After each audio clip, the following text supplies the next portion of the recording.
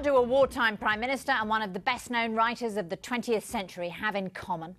Well, Winston Churchill was much older than George Orwell, and the two men never met. But they were dedicated to a common cause. So says writer Thomas Ricks in his new book, Churchill and Orwell, The Fight for Freedom. I spoke with him earlier. So, Thomas Ricks, what on earth made you want to write a biography encompassing both Winston Churchill and George Orwell? Well, to begin with, they're two heroes of mine. I think they were the greatest men of the 20th century. And one day when I was actually in Spain studying the Spanish Civil War, I realized that both Orwell and Churchill had been war correspondents, as I had been in Iraq, Afghanistan, Somalia, and other places. And I went back and started reading all of Orwell again about 3 or 4 years ago. I was trying to figure out which journalist, British and American, would last.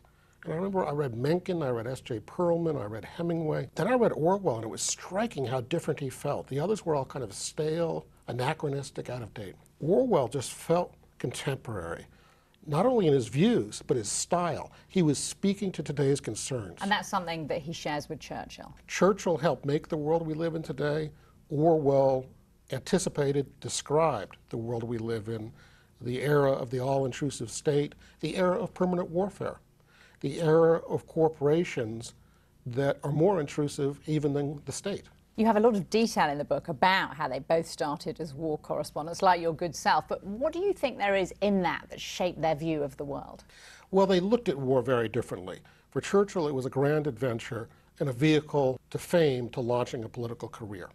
And Churchill always needed money, and he made his money from writing. One of the amazing things to me about Churchill that I don't think is well enough known is that his whole life was a torrent of words. He produced 15 million words in his lifetime.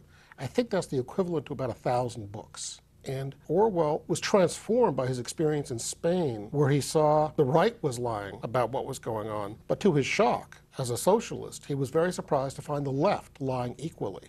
And he came back to London after he was shot through the throat, and he read the newspapers and said, this has nothing to do with the realities that I saw. We worry about fake news now. At that point, Orwell became extremely focused on facts, and he insisted on finding out what the facts were before he developed opinions. Now, 1984 is having another of its periodic bestseller periods, and you write in the book that Churchill and Orwell responded to a crucial moment in history with courage. Is that their lasting legacy to us? I think very much so.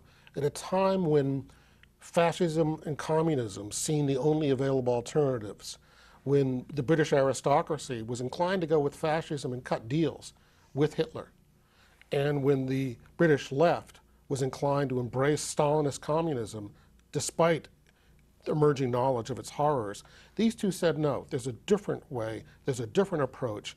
These two saw at that key moment in the late 30s that the key question of our time, their time, but even into ours, the key question was, how do you preserve the freedom of the individual, the right to think freely, to associate freely, and to speak freely? For them, that became the key question of the 20th century, and they helped create the world we live in today by fighting for it. Thomas Ricks, thank you so much for joining us. You're welcome.